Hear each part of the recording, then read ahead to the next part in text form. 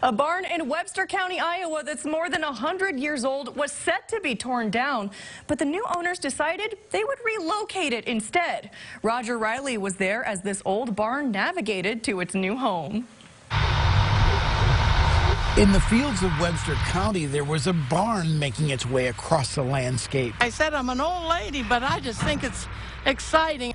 The barn was rolling slowly across still frozen ground southwest of Duncombe. Mighty big job.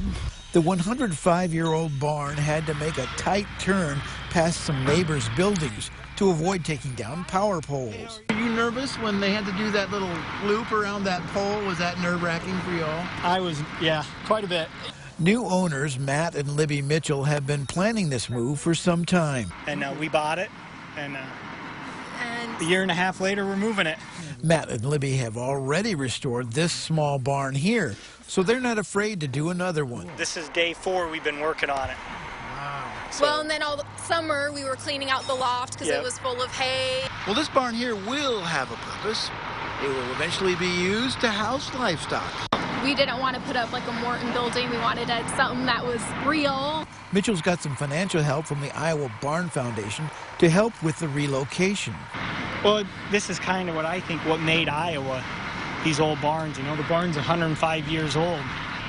And I mean, this is what Iowa was like. I just like history. Well, and this is your grandpa's farm. My grandpa's farm. Sweetheart. Good neighbors. A good community behind you, good friends. If you put your mind to it, you can do it. Yep. And then, you know, just lots of support and working hard. Definitely a lot of hard work. Well, once the barn is settled into its new location, the Mitchells hope to get a new roof put on as soon as possible.